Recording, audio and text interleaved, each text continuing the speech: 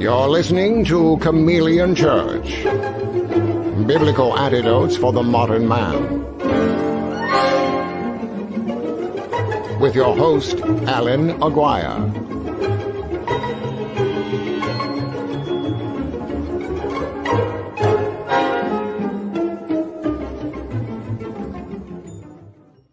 Good morning, Allan Aguirre, the host of your Chameleon Church show, coming to you live and direct from the Wasatch back of northern Utah. Good morning. How are you? Good to see all y'all. So 44 years ago, I was playing guitar. I had a punk rock band. We didn't really have a name. It was like a new thing we were doing. We had my friend and I, who was my age as well. I was 15.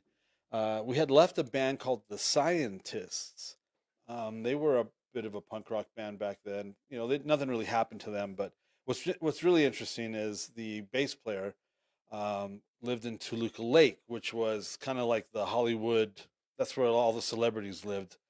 Toluca Lake's pretty much part of Burbank, but and he lived in Toluca Lake. The story was that the Beverly Hillbillies was based on his family, that they had come to Hollywood, to LA, and because they had made it rich in oil wherever they were from. And he pretty much lived in a mansion in Toluca Lake, and that's where we would rehearse. So it was him on bass, a guy named Steve Death on vocals, my buddy on drums, Raymond, and he's the one that got me and brought me into the band on guitar. I had just received a guitar from my grandfather. He had given me a guitar, electric guitar. So I had a little amp and a little guitar, had that old school sound to it. And it didn't last very long. Jeff kind of like was a little threatened by my ability because he was older. I mean, Jeff and Steve, they were in their 20s, and that was the difficult part for the most part, being a teenager playing with grown adults. And but anyway, so we had a little band. Raymond and I had written a couple of songs. We were hammering them out, and I showed a story about we were practicing in his. He lived in an apartment complex with his mom and his sister, so we were practicing in the garage that they had in this apartment complex in Burbank. And his sister was in her 20s, so that's how we would get our rides to and from Hollywood, was her and her friends. Because, like I said, we were 15, and she worked at Licorice Pizza in Hollywood, and that was a hot spot back in the 70s for this music scene that was blowing up called punk rock. And her best friend Roxanne worked with her at Licorice Pizza, and Don Bowles, the drummer for the Germs, who was also in 45 Grave. This is like a few months before the Decline of Western Civilization was filmed, the documentary on the Los Angeles punk scene. Don Bowles liked Roxanne, so he was over at the apartments that night, and he opened up the garage door, and there's Don, and because we were, Raymond and I were practicing. He looked around real quick, and he was like, "You don't have a bass player?" I go, "No." He goes, "Can I, I'll be over tomorrow with a case of beer and a bass guitar, if that's all right." I'm like, "Yeah, sure." And then he shut the door, and we were like, "There's no way that's going to happen." Don Bowles from the Germs, this is a bona fide, rock star already.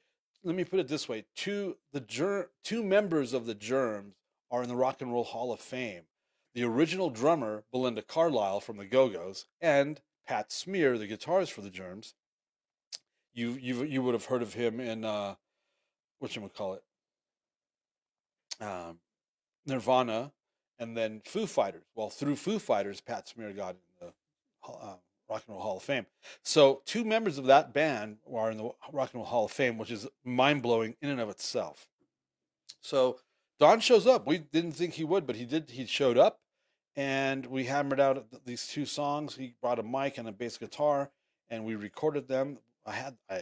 When I showed up, anyway, I had the recording, but I don't have it anymore. But it was two songs.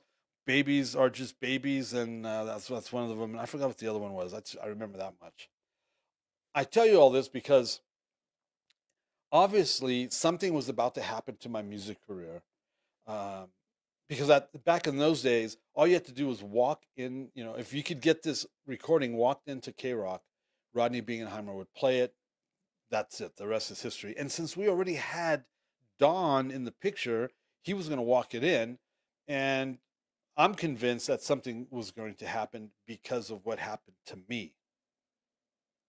Here's Lenny Perata, my old pastor and my old friend, and Kris Rosentrater, the co-host of the Chameleon Church Show. How you guys doing this morning? Morning. Morning.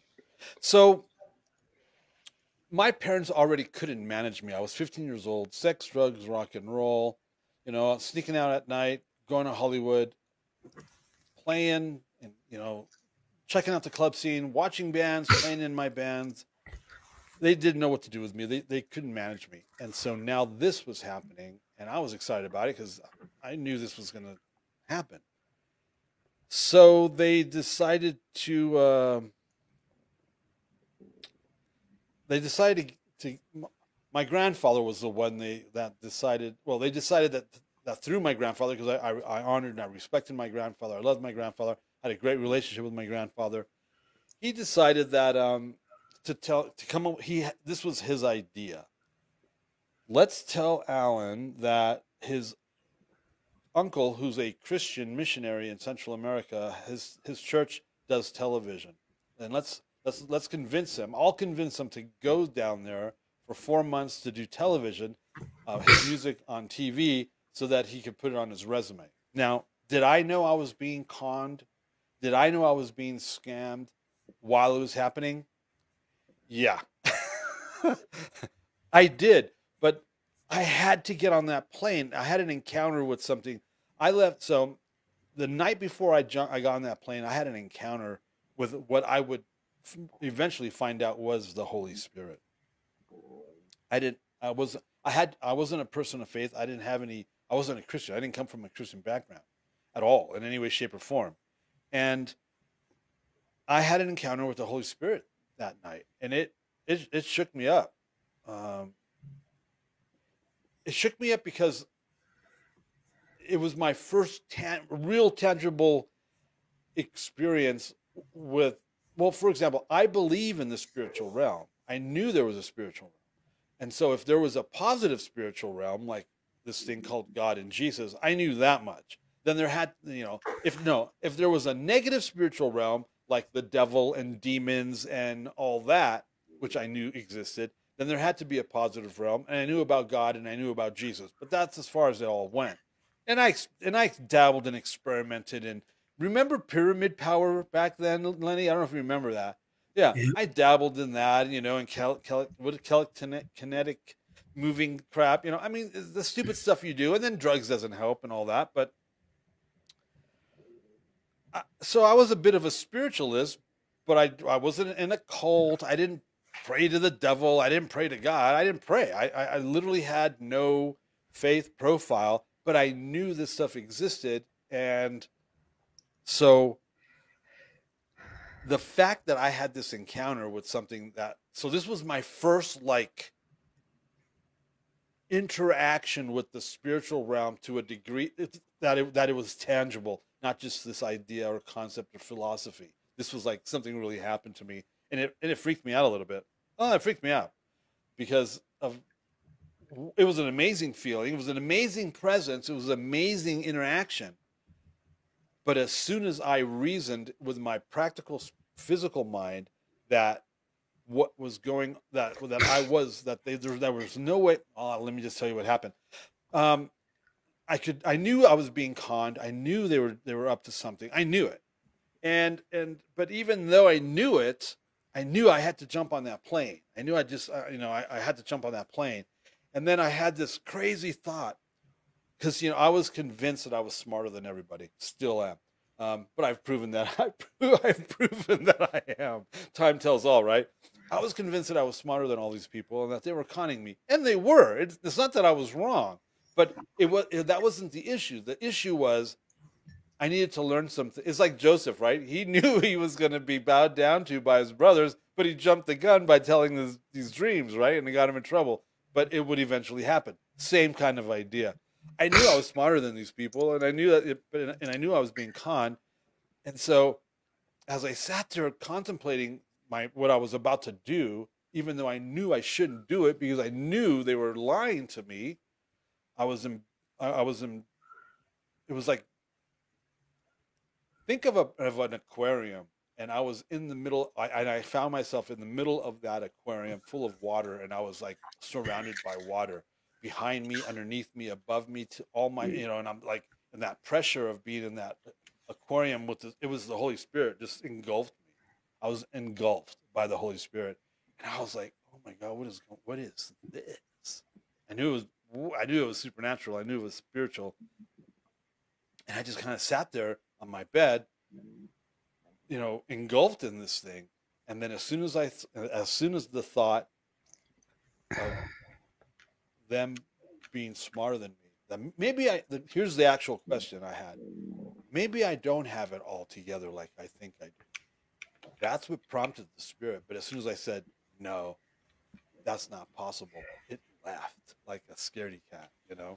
So that was once I realized what was going on later on, that was a big pivoting point because of the methodology, the layers involved with maybe I don't have it all together, maybe I don't really know what's going on, and the thought of no, that's not possible, and that and what that means and how that works with the substance of God's Spirit, and man, I've never forgotten that lesson. Okay, so 44 years ago, it was a Sunday. Today, 44 years ago, was a Wednesday, January 23rd. On Sunday night, I got on that plane, and we had a couple going away parties for me with my friends and stuff, and that was about as godless as it can get. And so I literally got on a plane hours after being sexually active and on drugs. I mean, I'm saying that not as a boast, but just I'm trying to give you an example of the person that got on that plane. A very godless, a very demonic, a very lost little boy. And I remember it was rainy when I got to when I landed in Guatemala City. It was rainy. My uncle and my aunt picked me up. Very little was discussed. There wasn't a lot of talking. And I would find out later why. My uncle had told them he knew that they were going to lie. He knew that they were lying to me, and he told him, "Don't send him. Don't send him here. It's not my problem. It's your problem. Don't send him." And then they would convince. They kept calling and talking to him. And then he told him, "Look, if you're going to send him, you got to tell him the truth. Don't send him here with a lie." So they didn't want to deal with it because it wasn't for them to deal. I fully understand that. It's not on them. And then two, they never told me the truth. So but they didn't know that. They weren't sure, and they weren't bringing it up, right? I mean, how do you tell a 15-year-old kid he's just been bamboozled by his entire family, and he's got a one-way ticket, and he's got nowhere else to go because they're not going to let him come back? Yeah, that's pretty screwed up. They didn't talk very much. We didn't talk very much. We got to the house. My cousin is 2.5 years younger than I am, so he had turned 13 in October. This is January, and which is when I thought about that this morning, it freaked me out because that's my grandson's age. That kind of freaked me out a little bit, and it was pretty sobering. Everyone was really kind of like, this is really kind of weird. I just walked into my uncle's life, his family. I only saw this guy on a couple times a year, maybe when he'd come up to the States. The last time I had spent any significant time with him was when I was 7, when I lived with him for about 6 weeks in Corvallis, Oregon. So everyone's a little awkward, and plus they're Christians, and they're like hardcore Christians, and I'm not a Christian, so it's like there's this Anyway, Monday morning I woke up and went outside there in front of their house. So I'm going to use the word development, but that's really not a good word for it. But in the development that they lived in, it was Utatlandos in Zone 11. That's the name of the development behind the supermarket. Anyway, it's development. There was a park in the middle of where we lived, and the soccer field, and we lived across the street from the park. So I'm up. I got up early. I'm outside Monday morning. My cousin's getting ready to go to school. to a Christian. He goes to a private school for American missionary kids. I'm not going to go, for some reason. I'm going to go with my uncle to work to the church offices. And so I'm outside of the house on the park. I'm smoking a cigarette, and a car comes down the street, and he goes, "Oh, hide the cigarette because it was full of kids that are on their way to school." And I didn't know Christina was in that car, and she saw us. So I kind of hid it. I'm like, "Well, that's why. Why am I going to hide a cigarette from kids from your school? It's not a. I don't care if they know that I smoke. I mean, I smoke." So anyway, so for Monday and Tuesday, I went to the church offices with my uncle, and he was in meetings and all that. There was a ministry from San Diego called Peculiar People. I can't remember the guy's name, or I don't know anything about him. I don't even know if they're still around. But my uncle's church was hosting them, and it was a worship. It was a healing ministry, and so they were hosting it. They brought him in, and they're having meetings around downtown Guatemala, around the capital, where they're going to preach, and this guy's going to unleash healing on people. They're going to line up people. They're going to pray for people, and so he was, my uncle was busy, and so there was the church offices. It was a pretty big. It was like an old mansion type of thing, and there was a couple, 2 or 3 single sisters that lived in the building. Even though they had a community outside of the city, like a commune outside of the city, and some of them lived there too. And so this was like the main central hub of the ministry in the city. And so I was basically shuffled off to deal with to be steward by these women. Gladys, Guatemalan lady named Gladys, who was married to one of the American missionaries guys, Dick Fennell, who was of the original team from Northern California. That went down there in 1977 with my uncle. My uncle was the presiding elder of this church. So I was hanging out with Gladys, Ligia, who's a Guatemalan girl who's from the streets and all that, who ended up marrying a Nicaraguan brother. I'm still in contact with them today online. Gladys and Dick, been in contact with them a long time. I actually got we've interacted with Dick and Gladys since I've been married and with children, and I've actually have seen Gladys mess with Corin, my son, the way she used to mess with me in Guatemala. She's a jokester. She's awesome. I love Dick and Gladys, and another Lulu, another lady who was, I don't know if she was from Guatemala or not. I think she was American. Anyway, so they would take me out to lunch. Oh, and Valerie Bouvier, who would end up becoming Valerie Sabella. She was one of the musicians in the worship band. And they would take me to lunch, and they would mess with me, and they would tease me and stuff because of my manera de ser, my style, my clothing style, and my musical taste and all that. They were messing with me, but they could, and they knew they could. So the first 2 days were spent hanging out at the offices. I am totally discombobulated. I'm like a total fish out of water. But here's what I haven't told you yet. On Monday morning, when I was outside smoking that cigarette with my cousin, like hours after I got there, I looked at him and I said, "There's no TV thing going on here, is there?" He looked at me with a little bit of a shock, and he's like, "No, what are you talking about?" I'm like, "No, it's all right. I didn't think so." So I knew, like I said, I already knew I was being conned, but I had to get on that plane. So come Wednesday, the 23rd of January, 3 days later, I'm going to be enrolled into school. So my cousin, he went to school on Monday. He went to school on Tuesday. He went to school on Wednesday. I was going to go there a couple hours later. I mean, it's like I'm being treated like the plague or something. He's going to take me in a little after, and we're going to have a meeting with the principal, who was an American man. And so I am introduced to him, and then I'm introduced to Ken Sabella, who is not only the music teacher of the school, but he's the worship leader guy at my uncle's church, an American.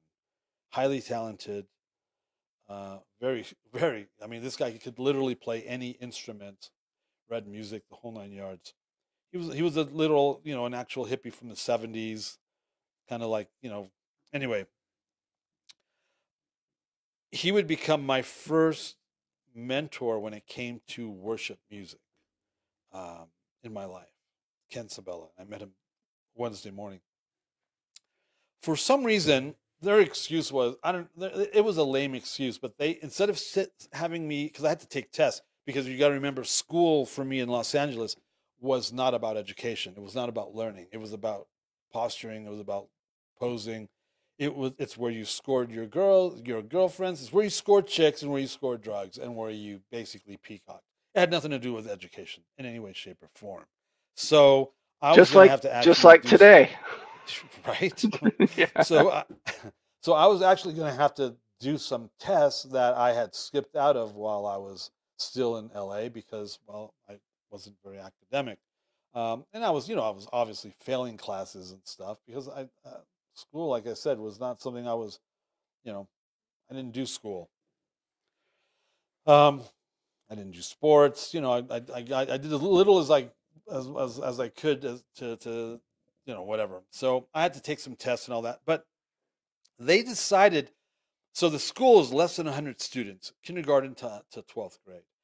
All the junior high and high school kids, however many of them there were in a bungalow at the top of the property, and in the main building where the offices and all that was the elementary, and they sat me with third graders.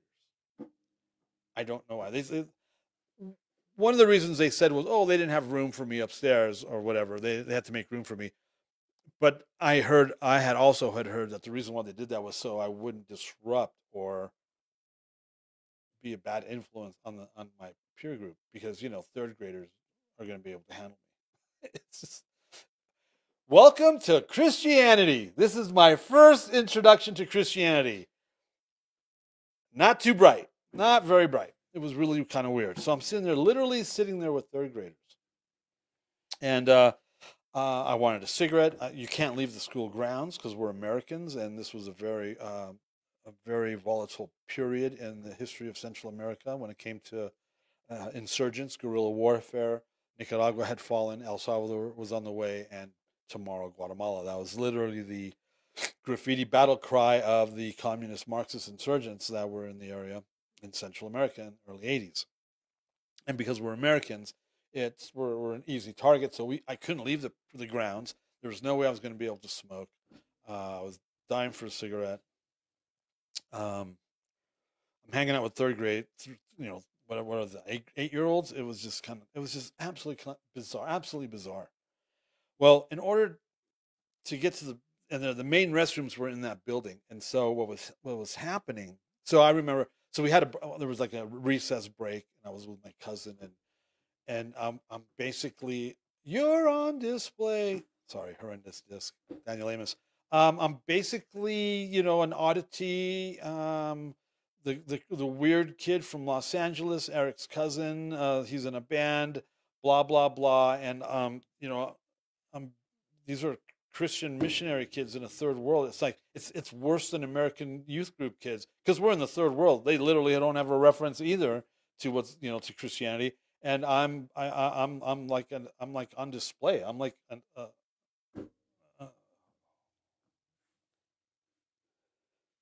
and that was weird. It was very weird. And so, in order to get to the restroom, you had to walk by me. So they're all raising their little hand. Well, it was the was it Pace? Is it called Pace? The Christian system that we went to school, where you have to raise a little flag to get. Yeah, Ace. It was Ace. I forgot what it was, but anyway. So they would raise their little hand so they could go to the bathroom, so they could walk by the freak and get a good look at him. That was happening a lot, and right before lunch break, this girl needed to go to the restroom, and so she came down to see the freak, and I was sitting there, and I heard her coming, so I looked up, and there's this girl.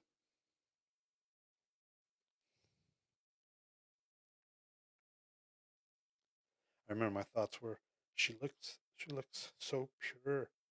She looks so clean. I remember those were the words that I thought of. So I'm from LA. I'm from LA in the 70s. The girls are different than this girl. And she looked at me and she smiled. She said, hello. And I remember saying to myself, get a grip, man. But it was the Lord, you know. So I met my first Christian music mentor in the morning. I met my wife to be before lunch, and so that night, this ministry that my uncle had brought in was going to be ministering in Zone One, downtown Guatemala City. This was really a rough area. This is bad. A lot of the poverty and just the crime and poverty. I mean, this is rough. And so it's going to be in Zone One. So my uncle was like, "Hey, why don't you bring your guitar? Why don't you join me tonight at this meeting and bring your guitar? You can sit in with the band." I had brought my 12-string guitar with me. You know, you don't invite non-believers to sit in on the worship band at a conference with you don't do that. But he was smarter than most people. He was actually an apostle. So anyway, I went and I sat in with the band. There's Ken that I had met that morning. There's Valerie that I had met during the week, and I was introduced to these other musicians. Half of them were Americans because this is a missionary. American missionaries planted this church. American hippies from the '70s, Jesus movement, and this is my second introduction to all things wrong with Christianity. I had never heard these songs. I had never sat in a worship. I had never been in a worship situation. I've never really heard worship music. I had heard, I wish we'd all been ready by Larry Norman. I remember that when I was a kid. It was on the radio. But this was a foreign. I had never experienced this before, and I was appalled that I knew how the song went. I knew all the chord progressions before they even happened, and I thought to myself, "Really, is this all your God has?" The king. It was the most. It was lame. It was rudimentary, and it had absolutely no thought to it. The music. I was very turned off by it. I was like, "Wow, this is really lame." I'm in a band. I do this.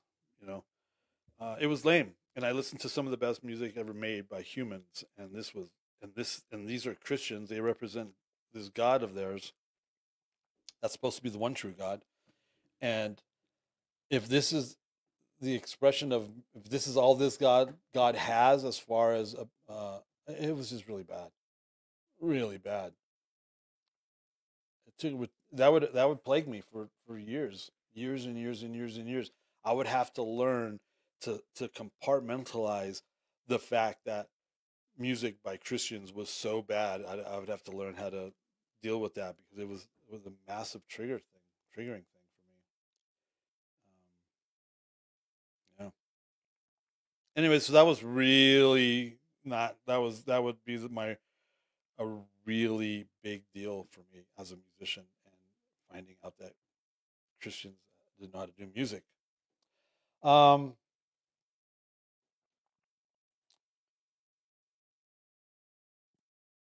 the guy preached. I didn't need a translator because he preached in English.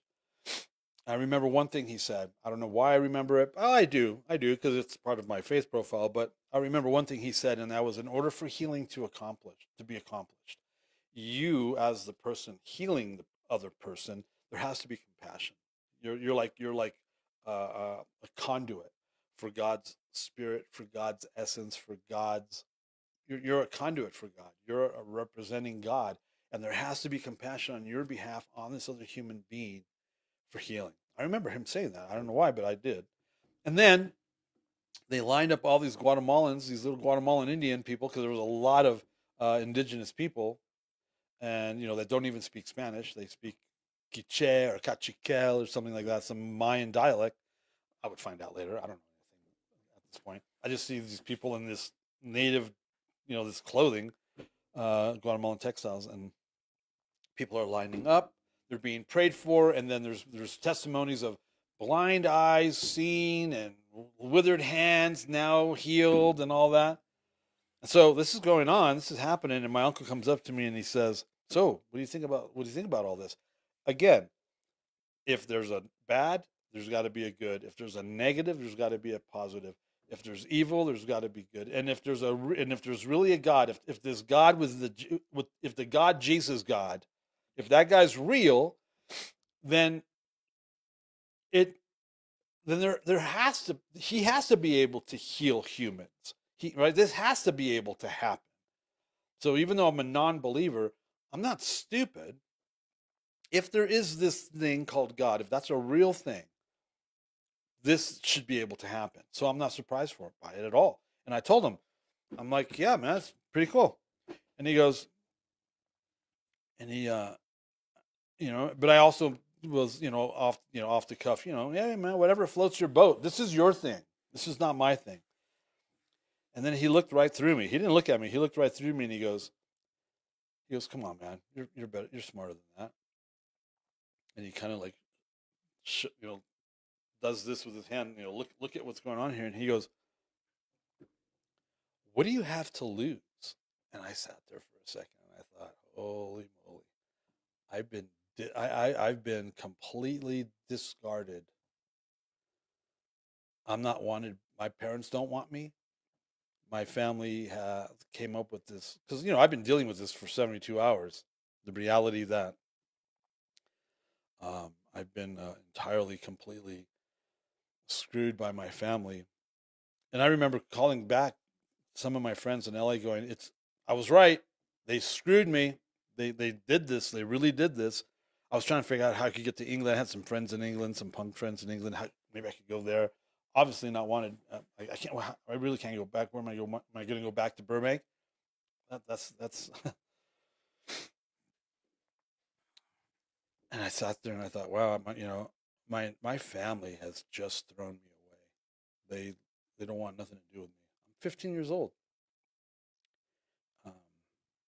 And they lied and they threw me on a one-way ticket. I mean, I'm screwed. I'm stuck. I don't have any money. I'm 15 years old. I can't even work here. It's like what's that reality TV show? Locked Up Abroad. I'm in a third world country. I don't even know the language. I've got nothing to lose. I've already lost everything. And he goes, "You want to pray?" I'm like, "Yeah, all right." I mean, why the hell not? He said, "All right, I'll be right back." I don't know why he didn't pray for me. I'm glad he didn't. But he wasn't supposed to. But anyway, so he went and got somebody to pray for me, and when he walked up, it was like I don't know 10, 15 minutes. I mean, it felt like a lifetime because you can imagine my thought process during this time.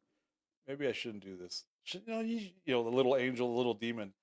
Hey, okay, you're gonna be prayed for now. Ah, don't let them pray for you. Don't let them touch you. These people, I mean, this whole thing's going on in my head.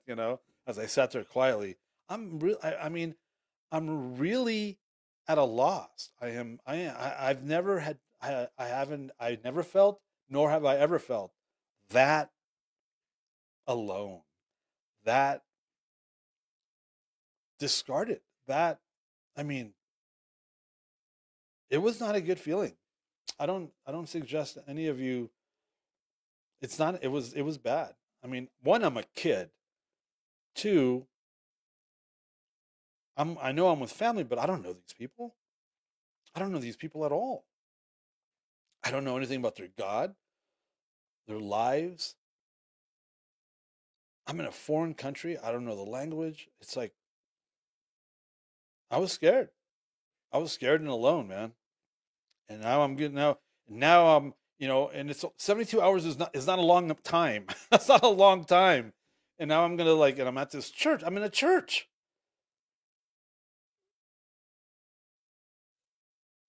It was so foreign. Everything was so foreign. It was terrifying. And now I'm gonna pray, whatever the hell that means. whatever that means. And it was, I don't know, 15, 20 minutes. It took a long time for this guy to show up to pray for me. And I was going back and forth, back and forth, back and forth. It was not very, I was very uncomfortable. And the guy that ends up showing up is the guy that I had met before, 2 or 3 years ago when my uncle came through town one time. Who had engaged, I was in all my glory, my full face makeup. You don't know if I'm a boy or a girl. I don't, what do the way I look, I could have passed for either.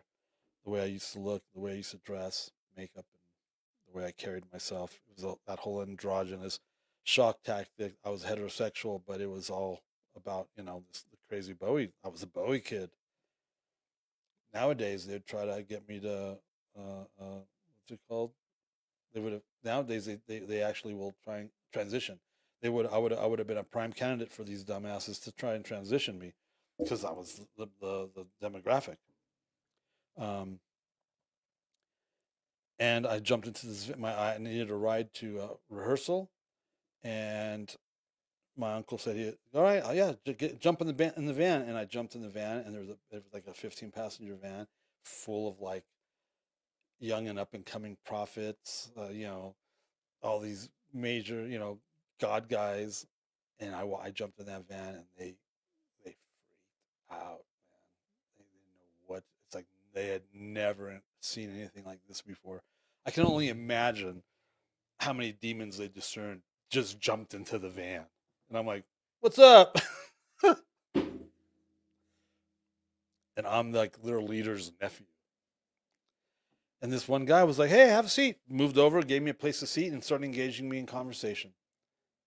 Francisco Bianchi. He was an aristocrat. And he's now standing before me with his wife, and he's arguing with his wife. That's what had taken so long for them to get to me. They were in an argument. They were fighting. He's talking to her in English, and she's blabbering in Spanish. I don't know Spanish. And he's a highly animated guy. And so he would like, no, he was scolding his wife in English. "No, Molly, you got to tell him. You got to tell him." And then he turned around at me all animated. "Molly got a word from the Holy Spirit for you in English, and she doesn't speak English." And I don't understand anything you just said. What do you mean, got a word? I don't know what that means. What do you mean, got a word from the Holy Spirit? I have no reference. How stupid do I look? She doesn't speak. She got it. She got this word in English, and she doesn't speak English.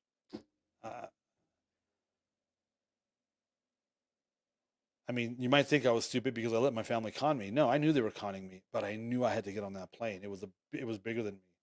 Now they're trying to con me that this woman doesn't speak English, and she got this thing called a word from the Holy Spirit in English. She doesn't speak English. I have no idea what's going on, and they're arguing. And he's like, "No, you got to tell him. You got the word in English. You got to tell him, Molly. You got to tell." And she's like, and so anyway, she finally She finally gave up.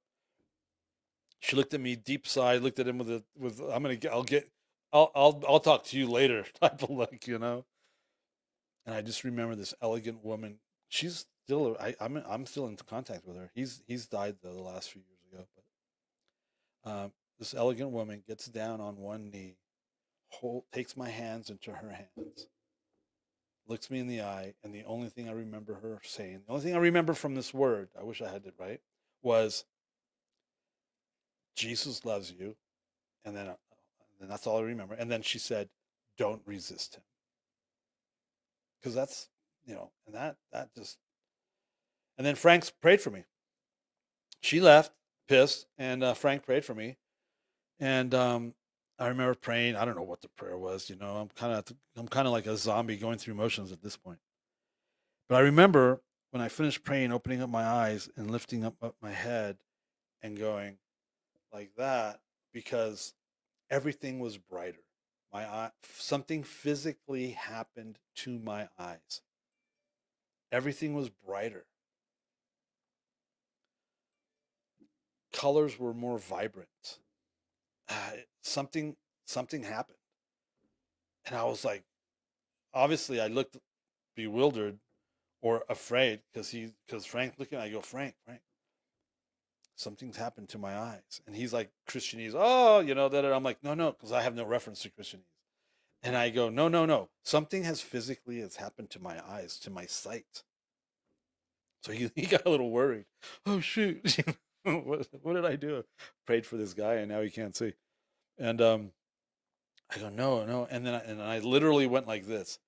It's as if there has been a mesh lining over my eyes that's now gone. I knew nothing about Paul. I knew nothing about scales. I had no reference for anything. So obviously, imagine my surprise when I got to the point in Acts where scales came off Paul's eyes, and I was like, but I explained it like that to Frank, that something had come, boom. He was like, oh. So 44 years ago today, I met my first Christian mentor, who I am. This new music project I'm doing, auditory. I'm actually covering. His name's Ken Sabella. I'm actually covering one of his songs that he wrote in 1973 called "Windows." One of my favorite songs he ever wrote. Beautiful, beautiful song. I'm actually covering it. I'm actually doing it. His permission and the whole thing. He knows I'm going to do it. I met my first mentor when it came to Christian music 44 years ago today. I met my wife right before lunch, and I met Jesus.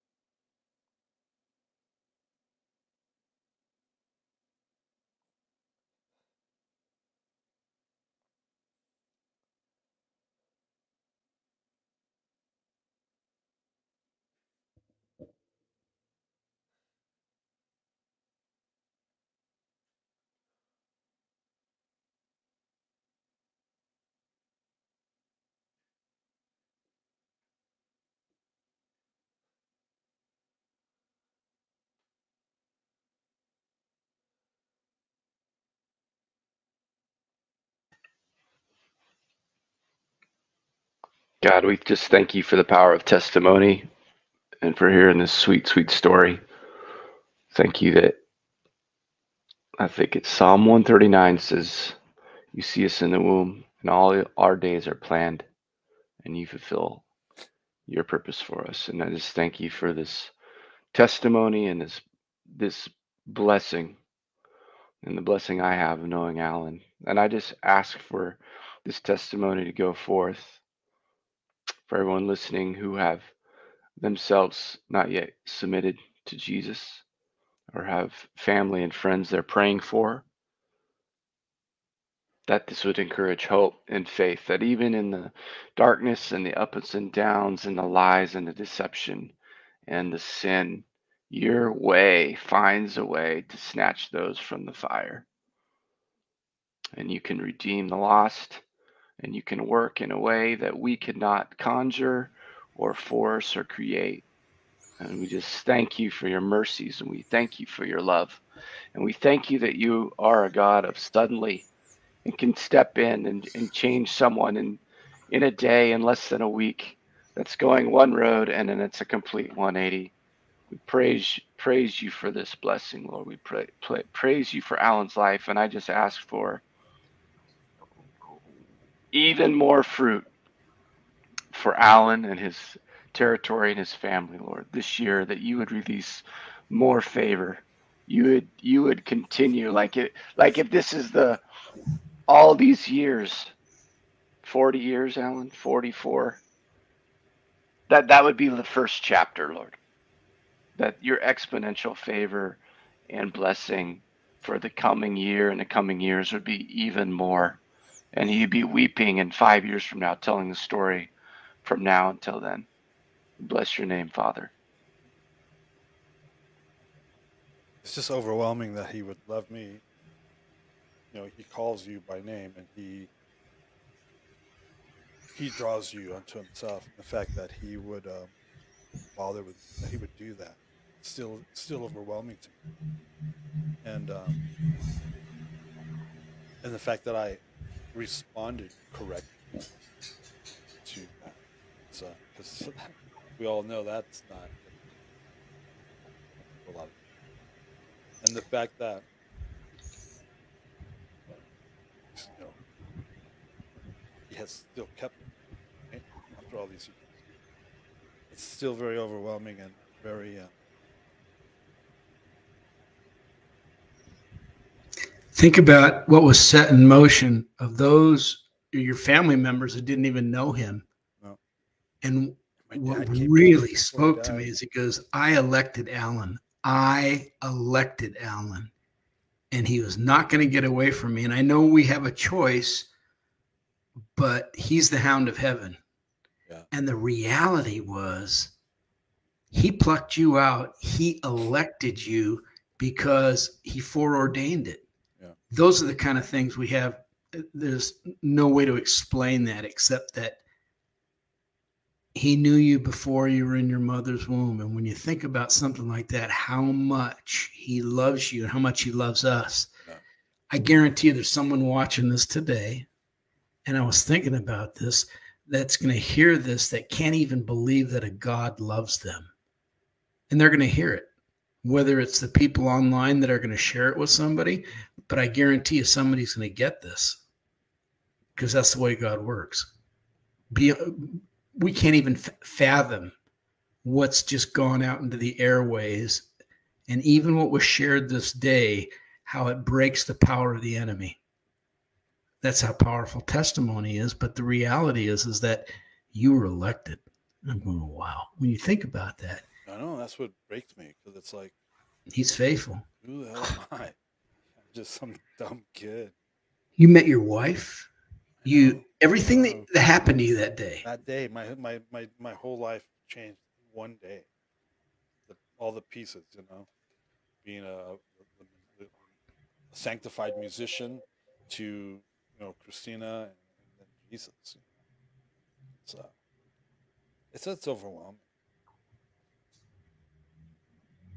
And Christina and I talk a lot about all the people that we've known in these 40 years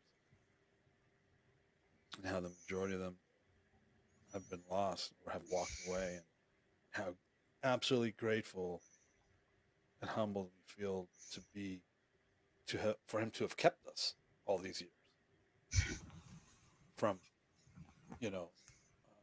walking away or from being sidetracked or broadsided or whatever. It talks about people have a problem with if I say something like, no man, I still believe the same thing I freaking believed 40 years ago. Oh well, then you haven't grown, you haven't progressed. It's like you literally have no idea what you're talking about. Isaiah and Jeremiah say that we need to stay to the ancient paths, stick to the ancient paths, and they're calling it ancient back then. We've got to keep to the absolutes of the Word of God, no matter how long you go. Because see, there's no shadow of turning in him. He doesn't change. His spirit doesn't change with the times. His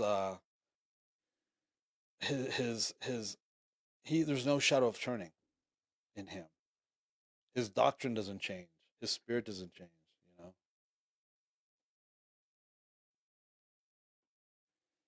It's crazy.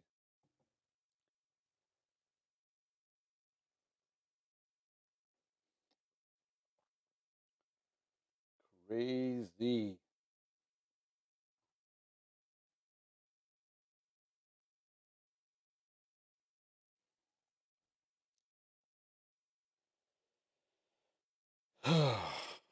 So that happened to me 44 years ago today, and it's just as real today as it was then.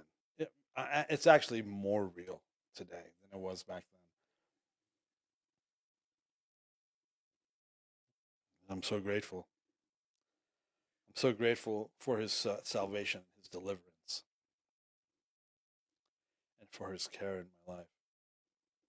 You know, I know you know that, Kris, because I know you are too. He's a good God. He's a good Abba.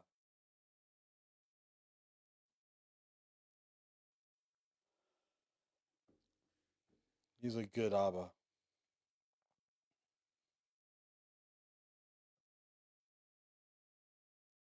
And it's awesome that we get to share it with you guys. You know, that we're, that God has put together this group of people that we get to walk with, even if it's somewhat virtual. That's why you should come to our conference and meet everyone, and we can physically gather.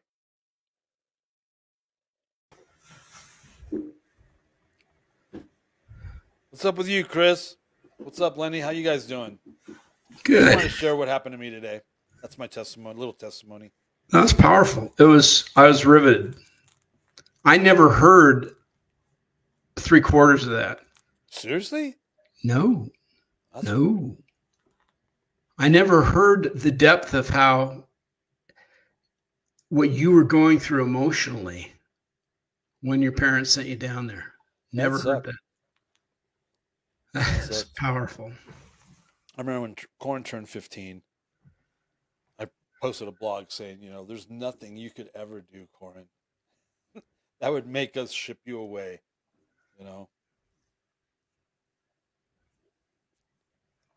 My parents didn't know what to do, and I understand that. I mean, they were beside themselves. They literally had no clue what to do.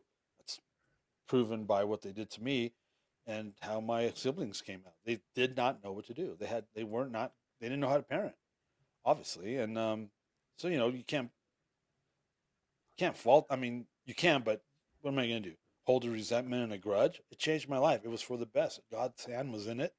That's just how it worked out. So to a very small fraction, I can identify with Joseph, a little fraction, Yeah. Oh yeah, that's.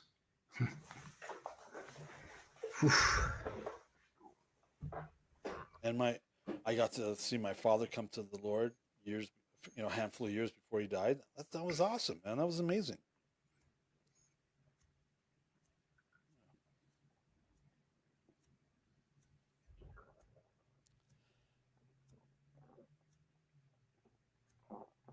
The Jesus thing is real. I'm sticking to it. That's my story. I'm sticking to it. I don't care what all you people say or do. I will stand alone on this mountain and I will proclaim the goodness of the Lord to the assembly.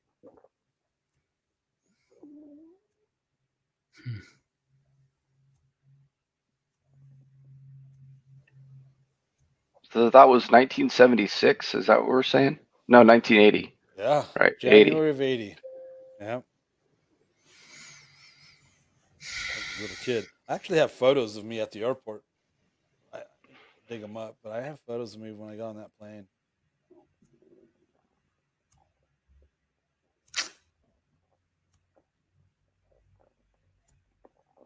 Little kid.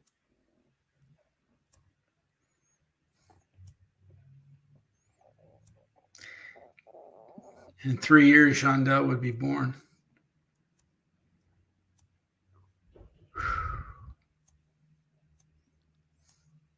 No. 6. Was that 84? She was born in 86. 86, right. Yeah. Okay. So I met Christina in 80. There's a picture of us that we have of us together. Somebody goes, "Hey, let me take a picture of you guys." It's for, I guess, the yearbook or whatever. And we're like all awkward standing next to each other. We have that June 1980. We have that photo. Okay, 1980, right. We started, we became boyfriend, girlfriend in 82. Then I left and went to Nicaragua and Ecuador. Then I went to the States, and then she showed back up in the States. We started living together in '85, and then Shondell was born in Okay. '86. Got it. Lauren was born in '88. You married us in '88. Right. I met you in 86. Yeah, '86, '87. Yeah. Remember coming over to your house. You were a skinny little guy, I man. was a skinny little guy, man. It was like heroin skinny, but I didn't do heroin. Julian's like that too. He's really skinny. Yeah, I was really skinny. Crazy skinny. Rock and roll skinny. Hey, you gotta be skinny when you sing in a band. Or you should. We need it. We need to hear Christina's side of the story of how she got there, and then her first impressions, and walking down the hall, and moving to LA. It's probably not going to be nearly as romantic as mine. Oh, he says that, but that. Hey, Christina! I don't know where she is. I think she went down the mountain. Oh yeah, yeah. I'd love, yeah. I don't know if I've ever heard her side. I mean, I'm sure I have, but yeah, we should ask her. What was it like? She says she remembers seeing me smoking in the park when she drove by that day. It's so weird. Gosh, it was so long ago. It's so vivid. It's those anchors of faith. That's what I call that, what you just shared, that nothing can touch you, that makes you stand for what's coming and what we know is what he's made us for. Those are the kind of things that said, okay, I'm yours, Lord. Spend me any way you want. Yep. Absolutely. You know, it's life. Yeah, it's. I mean, he made himself real the night I got saved, but he's made himself real multiple times since then. But I also understand that it's alignment. You have to align yourself for that. You know, if you're out in the freaking sticks sacrificing to the goat gods, what was that? Remember that? If you're doing that, you're probably yeah. If you're out if you're out in the sticks sacrificing to goat demons, you're probably gonna miss them. Don't do that.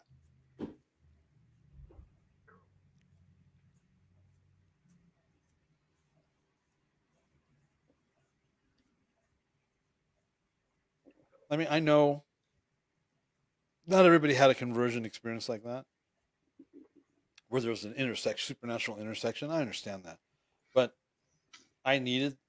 but at the same time, not everybody was as lost as I was at such an early age. I mean, I'm looking at my first secular big move in the secular music market of Los Angeles in the '70s. That's not normal.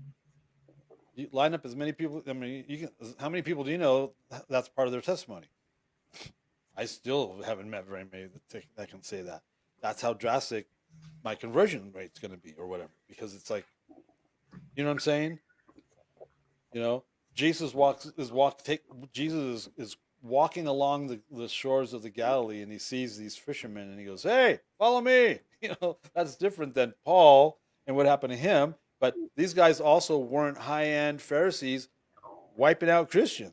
Paul was. So that conversion experience had to be a little bit more dramatic. Yeah. So definitely.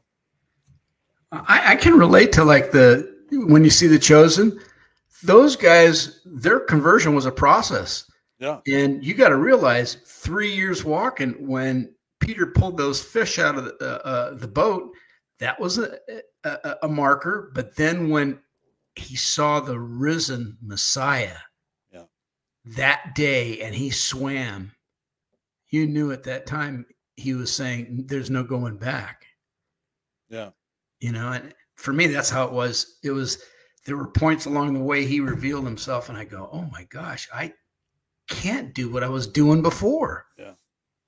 Yours was an all boom. Yeah. But I mean, but here's the other side of the coin. That conversion testimony, it has to be backed up or followed by a more scrutinized walk. Is that? Yep. Does that sound arrogant? I'm not trying to sound arrogant. No, but, not at all. Not you at know, all. What did Paul say? based on what you've been given, you've got to. That's right. Paul laid himself out to say, Flamey, you better take a look at me right here, right now. He goes, because this is what happened to me, but what I'm saying is true. Yeah, so it happened it's to not me. arrogant at all. Yeah, it happened to me. I didn't go and do it. Right. It happened to you. I enjoyed, I lived the life that I lived because I enjoyed it. I was an actor. I sang in bands, the sex, drugs, rock and roll. I mean, there was this whole thing I was involved with that I enjoyed, that I had been pursuing my whole life, and God spared me. Because there's only one end to that lifestyle. It's not good. It's not like, oh yeah. No. The end of that way is death. Yeah. Yeah. I that would suck. Dying out of the Lord, dying outside of the Lord, dying without being in the Lord. Oh my God.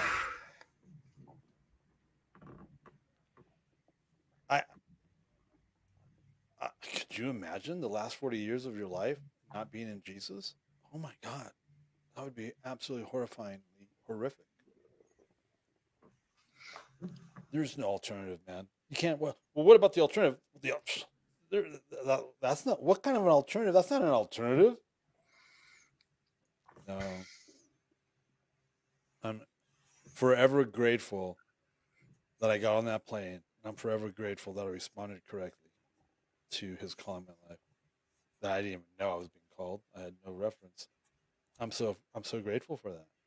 I mean, my wife and I are always looking at each other and just going, man, because God's good. God is so good. God is so good.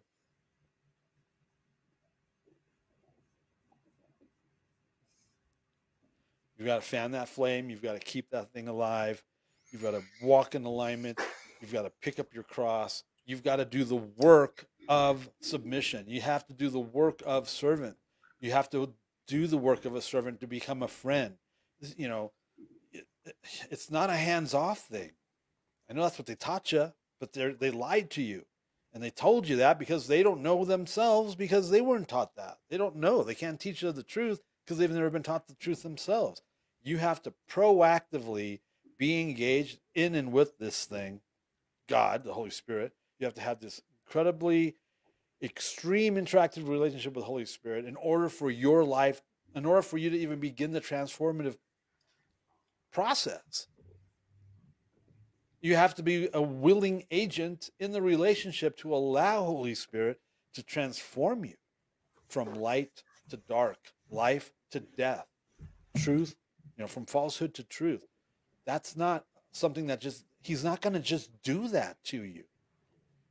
I had to get on a plane even though I knew I was being conned.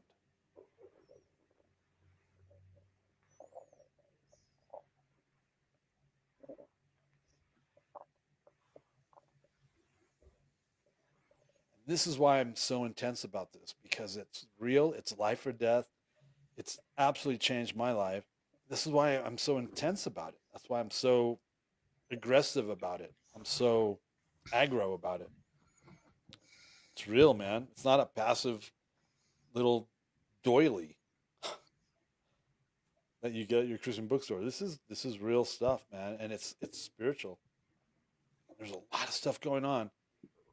There's a lot of pieces, a lot of moving parts that we don't know about, that we need to be cognizant of to be able to put the pieces together, take the steps, walk, be in alignment, have our heart, mind, spirit, all, firing on all cylinders for God's will, and saying no to the evil, saying no to your flesh, saying no to the lust of your flesh, choosing holiness, choosing to be set apart. Man, it's so worth it.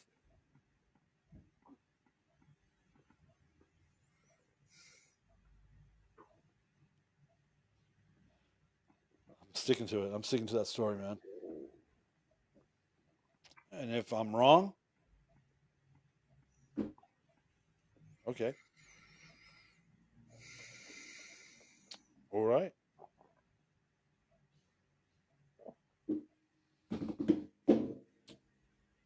Well, that took longer than I thought it would. I didn't know I was going to monopolize the whole session this morning. It was well worth it to hear all that. Yeah, that's. And then a few years later, he would put me into your life, Lenny. He'd bring us together. I know. I'll never forget that. Yeah. And we're just edging our way up. It was an interesting time because there was still some remnants of the Jesus movement going on, and yet the prophetic was about ready to hit. Yeah. It was about ready to explode, and no one was ready for it. They thought they were, but it hit the church big time. And it hit Charismatica. It really did. Yeah. And I look back now and I look at a lot of the people at the Burbank Vineyard, and I look at all of them. I'm going, how many of us are still standing? I know. And Sad. what people, it's not, in all 3 or 4 churches that I've been part of, how many are still standing? That's what's scary. Yeah. It really is.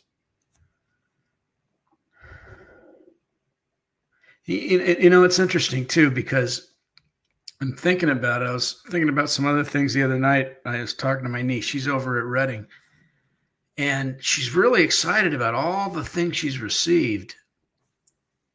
But I asked her this. I go, how much have you fallen in love with Jesus through his word? And she goes, well, what do you mean by that? I go, is his word, does it blossom in you? Does it become life when you hear what he says about you? Or what are you hearing? Are you hearing how just to get by? And she goes, I never thought about that. I go, I think the next part of your journey is the living word becoming alive in you to explode, because that's when you become obedient to say, you know what? I want to honor Sabbath. I want to honor everything about him that he says, to be obedient to the T, not just to get results and make it through every day. And I don't know if one of the reasons I say that, because she was saying, oh, I love all the sermons. They just keep me going and all this. And I'm going, something's missing. And I had to speak into her life. And this brings me back to your testimony. You had an encounter with the living God at a point where, from the get-go, not that you didn't have to grow and learn and do all this other stuff, he got a hold of you. Yeah. And what I was able just to speak into her, I'm going, you know what? She has a journey still yet. There's some discovery she has, and she's walking with the Lord. She loves the Lord. She was just down in South America. She was with all them, and right where Jean-Del was down there and everything. But there's this place where I know I'm praying, okay, God, you need to connect with her in this place, and that I was just looking back at that, and I'm going, what you shared, there's that connectivity that you want that right now with Jesus. That's what makes me want to go away and just, I'm so thankful that I have that. I want to be obedient today. I want to live today. It is no joke. It's no joke. And that's all I've ever wanted, is for others to have this same weighty experience in their life. Right. And it's sad because so many people make these really lame ass excuses on why they don't or can't or won't, or don't have it. It's like the idea of you have to give up your life. It's lost on them, Yep. but they still want it, and then they get resentful that they don't whatever. But they don't put in the effort. They don't put in the work. They don't die. They don't. They're still holding on to so much of their whatever. It's so that's aggravating. But that's all. That's all I've ever. Oh wow! Look at this cool thing happened to me. I'd like to tell you about it. It's called the good news. Right? I remember that I Found It campaign. We had that in Guatemala. Ya lo encontré. I found it. There's this good news. There's this thing that you might not know about, or there's this depth to this thing about. To Christians. I think it's cool. I think it's cool enough to share. I think it's cool enough to share about. I know it's real. It's happened to me. I've seen it. And it says that he desires for all men to come to the full knowledge. I mean, he wants this. He's willing, but so many of us are not. That's a shame, You want to close this out, Kris? Kris, what do you got for us? Yeah, when you're talking, I was just thinking of the suddenly, the word God of suddenly. Anytime, any place, anywhere, whatever he wants to do or how he wants to manifest or move mountains, part seas, what he binds the fruit of the fig tree. Like, I'm just humbled by your testimony and reminded of his power. And that's the God we serve. We're under his wings. Let's stay there. Amen. Why would we ever want to go anywhere else? He saved you from the dominion of darkness and brought you into his kingdom of light. Yeah. You were probably on a path to death within years. Yeah, I believe so.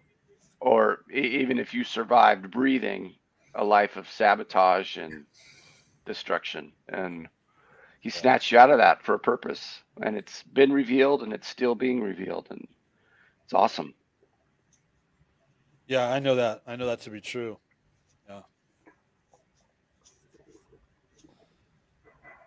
It only adds to the gratefulness, Mm-hmm. The humbling gratefulness of his mercy and grace.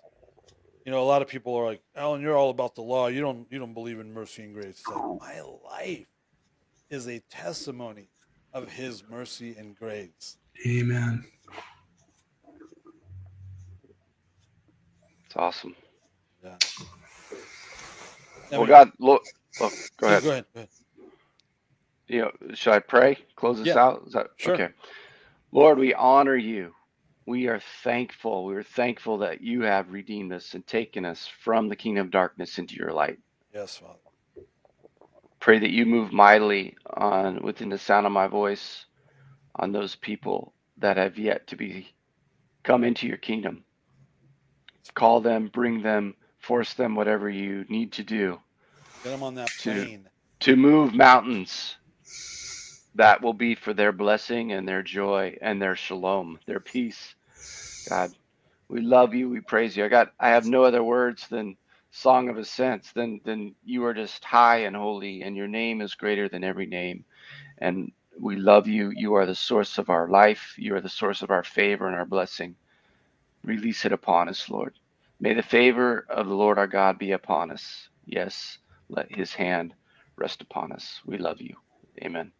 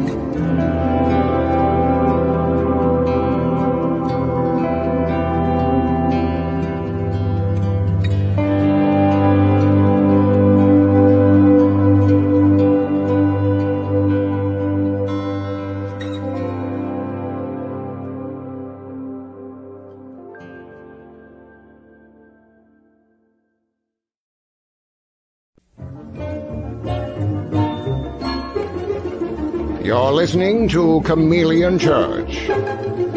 Biblical Antidotes for the Modern Man. With your host, Allan Aguirre.